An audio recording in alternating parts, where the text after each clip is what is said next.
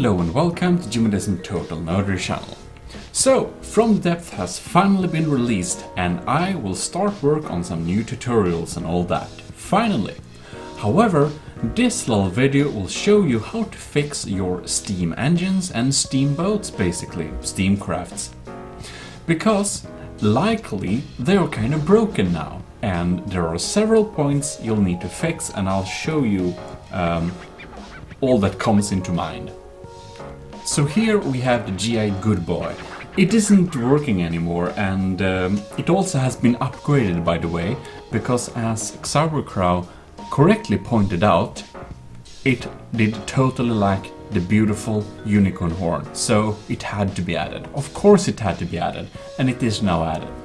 It's still not working though, so we'll check into how we can make it work. So what has happened? This is a propeller, a 3 meter small propeller. So it's the right size, but we'll have a little trouble here with the transmission. It doesn't want to work, it doesn't want to connect up. And this is because, you can see here, before you were supposed to stack these transmissions. If you didn't stack the transmissions, it wasn't very efficient. However, this is not how to do it anymore, so we'll need to replace all those with... we'll need to replace, so we'll only have one transmission. And inside this transmission we can now set a gear ratio. Yeah, beautiful. We can set the gear ratio and we are going to do that later.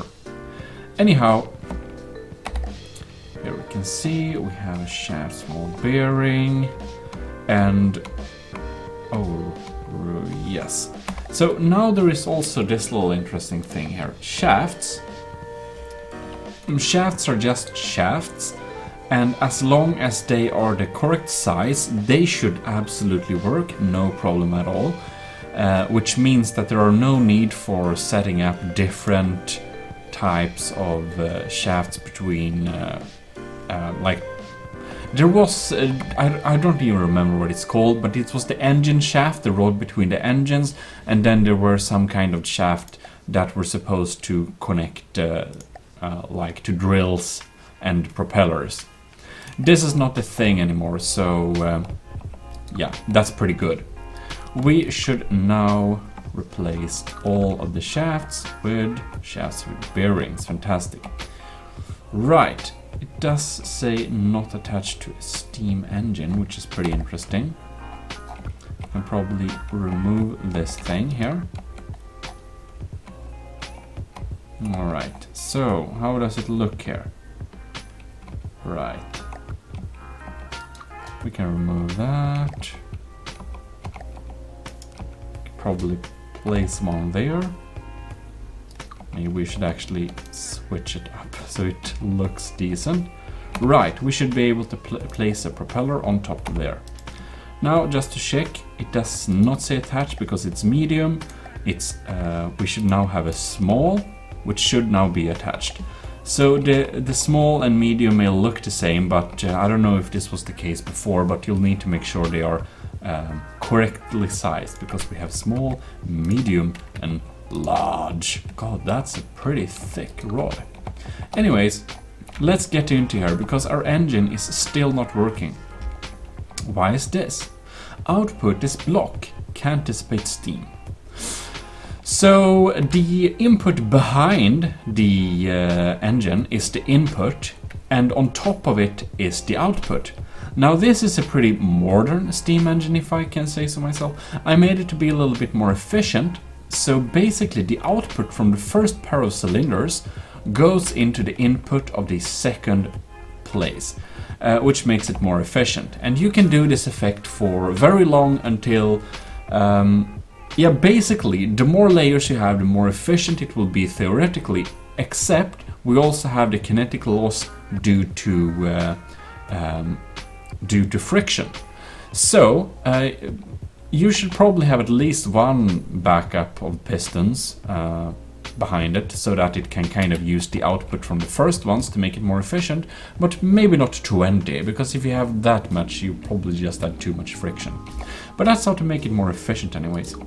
So you can see we are speeding up here.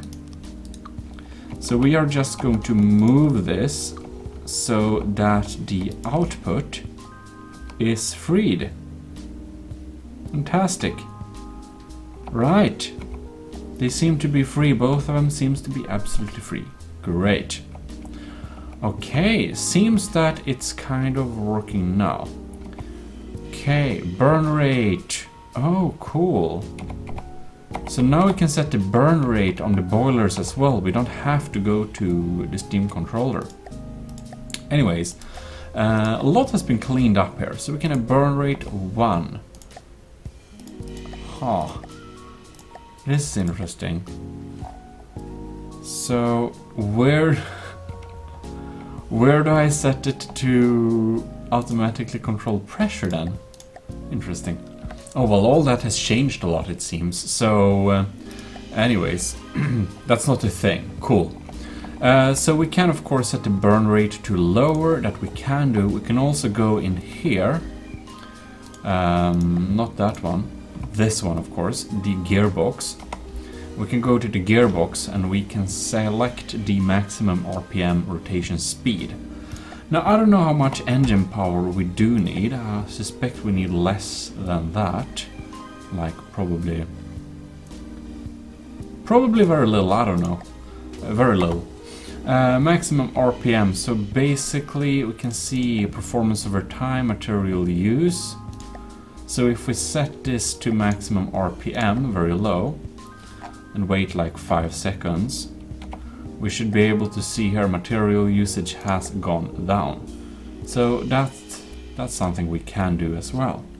Yeah, and here we can see some kinetic loss and lots of stats. Things has changed, interesting. Well, then it's more up to burn rate then. I wonder if overpressure and damage from that is even a thing anymore. I'm starting to believe it is not. Anyways, we successfully make this steamboat working by changing that out, as well as... Oh, right! I just remembered we have backup normal propellers. Yeah, we'll actually need some power. I don't know how much, some power. Cool! Well, it should now be alive. We should successfully have saved this thing. Our stabilization work seems to be going fine. Front. Nice. It seems to be completely alive. In that case, we can save the good boy. And there we'll have it. Good boy is saved. Now, just to make sure we're working completely fine, we are going to close this damn door, get into this seat, switch over to AI control, and spawn a celebratory marauder. Oh god, what is this now? Oh, so the spawning menu is different too. Interesting. Cool. So inventory, fleet, colors, very cool. Yeah, ooh, utilities, copy paste. Rename, oh interesting. Anyways, everything's changed, cool. Deep water guard. I don't like this new menu. The last menu was so much cooler. Come on. Well, whatever. We can spawn it. Alright, let's enjoy our steam battle.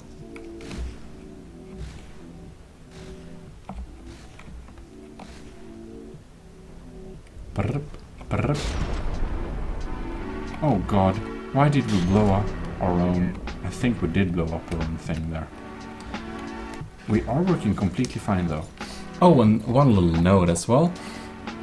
As I forgot to mention, here if you go down here into the small transition, I dragged it ratio up to 2 because it gives me more speed. Also this little detail here, you can see our small 3-meter propeller. Due to placement of the block, the force output is scaled to only 70% of it. And that is because the output is unfortunately blocked by these 3 areas below, which is blocked by this big propeller up there. Kind of annoying. But, well, there we have it. That's kind of how it works. You can see the RPM of this thing is could be better, so we probably need to upgrade this engine actually to be a lot faster to yeah, even work. So possibly we should maybe take off this one. Just disconnect the backup propellers and perhaps we can get up with speed. Not sure. But we wanna be kind of efficient as well, so whatever. There we'll have it anyways.